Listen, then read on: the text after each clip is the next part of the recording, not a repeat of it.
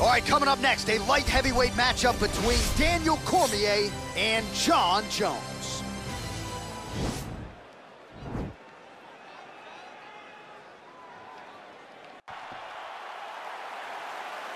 You ready?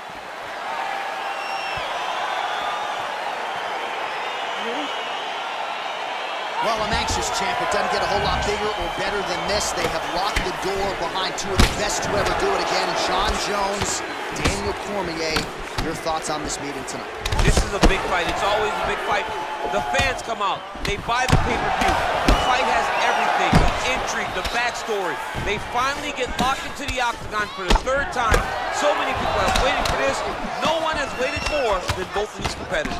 And all indications are that Cormier has put in the training camp of his life. Nobody motivates you more than Johnny Bones. Absolutely. Bleeding from his cheek now. Oh, he's the taller fighter and able to land a knee to the... Oh! What a fantastic strike to throw at the exact right moment. He deserves this moment. Go finish his fight. Now goes in and secures the takedown. All right, so you got to be careful playing on the ground with this guy. You don't want to mess around for too long. Well, you see all the grappling repetitions here. Just beautiful movement, seamless transitions on it. Over and over, these guys are doing things that you see in every jiu-jitsu gym around the country.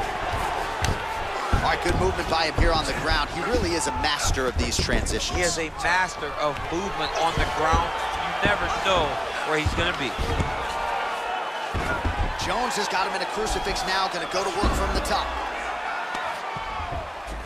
All right, so he's sort of turtled up here. Not great body language. Perhaps he's trying to bait him in a little bit. Oh, look at him jumping in. Do you believe it? He got him. What a performance. Yeah, there's another one for the highlight reel, and that's probably as good a knockout as he's had in the UFC. Just a perfect shot to end the fight. Crowd absolutely loving it.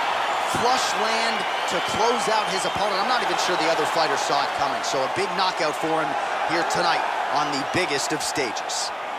All right, let's get you some replays now, certainly. While we now go inside the octagon.